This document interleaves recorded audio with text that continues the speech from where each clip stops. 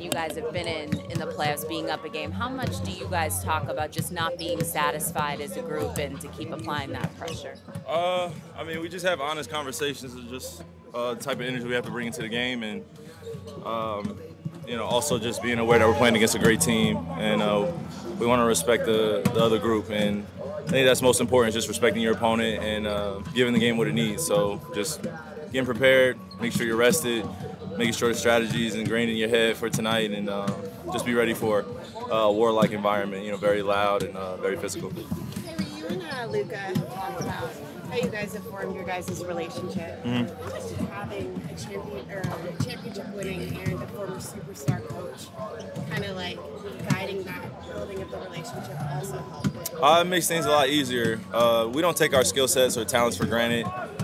We understand that comes from God, that comes from a spiritual source. So when we get a chance to express how we feel about each other, we're very authentic, we're very honest, and I think that translates on the court. A lot of our closeness starts on our relationships as brothers off the court, and then just makes it easier to go out there and compete. We just respect each other's skill sets, like I said. How do you feel about the coverage that they got on you on defense last game, and the difference between first half and second half for you? It was a great first half. Felt like I was just pacing the game a little bit and just making sure we got up the floor. I was understanding that they were coming off a Game 7, so they could have been a little fatigued, but we just wanted to stay aggressive and make sure that we took advantage of the easy opportunities. And in the second half, I like to say that Luka joined the party, my teammates joined the party, and when we're playing well like that, it goes a long way in terms of just our poise and just being comfortable in the game. We understand we're going against a great team, like I said, but we just got to keep staying aggressive and make sure that they feel us as well. Kyrie, there's been a lot of these games where you were the one joining the party in the second half as far as scoring goes.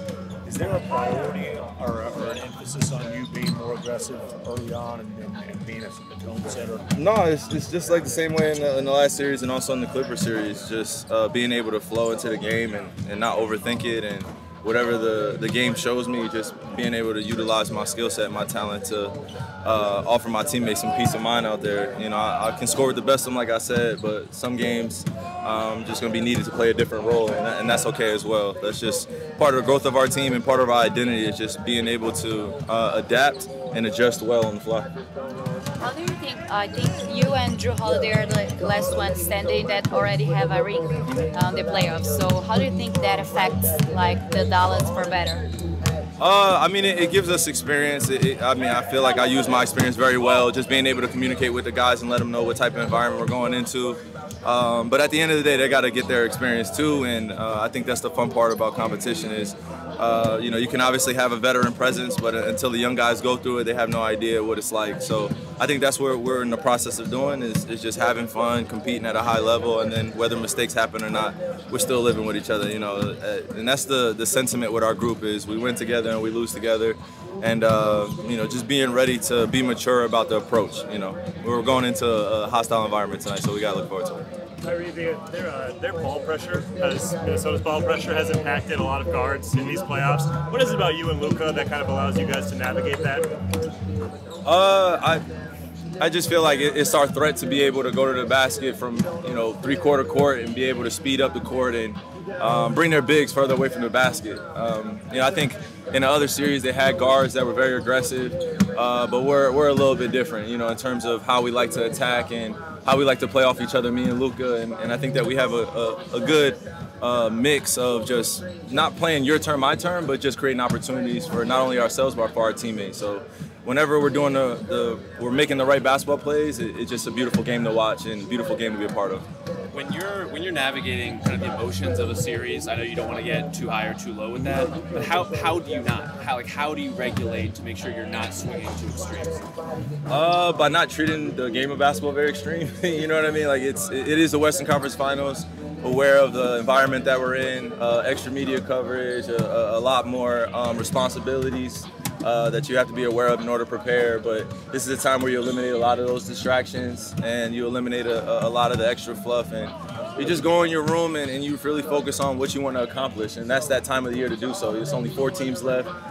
Families should understand, media should understand, and I think that's what comes with this. So I try to use my experience of being at the highest level or the finals or the conference finals as a litmus test, as a stress test, and be able to coach my guys better alongside J-Kid and the rest of the coaches, and be an extension of those guys, but also understand that I'm still learning myself as a student of the game. So just having fun with that process too, just figuring it out. You just said your turn, my turn, describing how you and Luka are not like that. What is your turn, my turn kind of look like, and how do you guys avoid that? Just kind of break down that cliche. I mean, your turn, my turn basketball I like to use the example of, you make it easier for the defense to guard you. You make it easy for the defense to scheme against you. When you have 2 premier scorers on a team or 3 premier scorers, right, you're trying to make it work, and it's your turn, my turn. Sometimes as a player, you can lose sight of the rest of the court and what's going on, and also your impact on the other ends of the floor.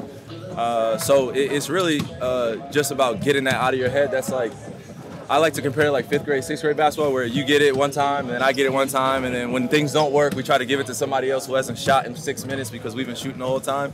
But yeah, just that's the growth that I've had, is just being aware of how the game of basketball is supposed to be played, and really appreciating the guys who came before me that showed me the formula and have been teaching me that it's about a team game.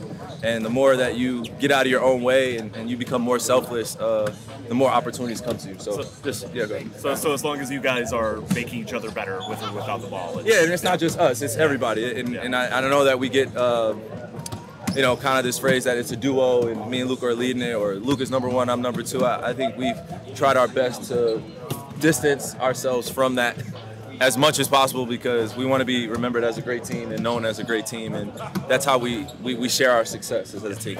How did you go about, did you think of like other great guards that were, combinations, like when Earl Monroe, say, I don't know if you remember when he was traded to the Knicks from Baltimore, and how that worked, and because if you wanted to make it work, it will work. Was that the philosophy kind of that you took toward that? You said if you make it, if you want to make it work, you'll make it work. Yes, but it also takes experience and taking some teaching, and also failing together. When you put guys together, sometimes it doesn't mesh well right away, and I think, I've included myself just as a competitor, and also seeing a bunch of my peers and going through different organizational transitions.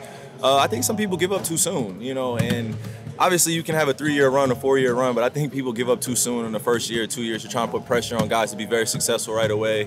And I think that's unhealthy, man. I think that you got to give people grace and allow the transition to happen organically and allow the talent to mesh.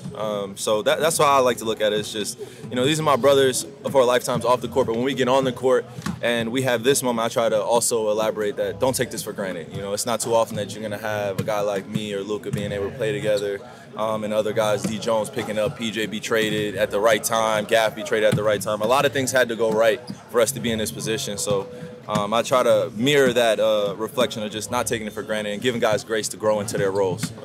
But when you have other guys that are willing to be selfless, it makes the goal a lot easier. Kyrie, so Ant is one of the faces of the league, and he's so young, and he said he wanted to guard you one-on-one. Yeah. So as you are a competitor, a veteran guy, does that extra motivated you because you were on fire on the first half? Yeah, when I said it was extra motivation, it wasn't anything personal against Ant. It was just more or less us now growing up in the league, and me being in my 13th year, him being in his first few years as well, and being ultra successful. That's the familiarity I have with a lot of these young guys, is coming into the league with a lot of pressure and answering that call. I had the great opportunity to win a championship in my first 5 years. So I accomplished things that a lot of guys didn't get to accomplish, and I know what that takes, and you have to have that no-fear mentality. So that's what Ant has, and it just makes me better. So I'm appreciative that he's able to push me at this age, but I'm also able to push him and inspire him. Yep. Thanks, Seth.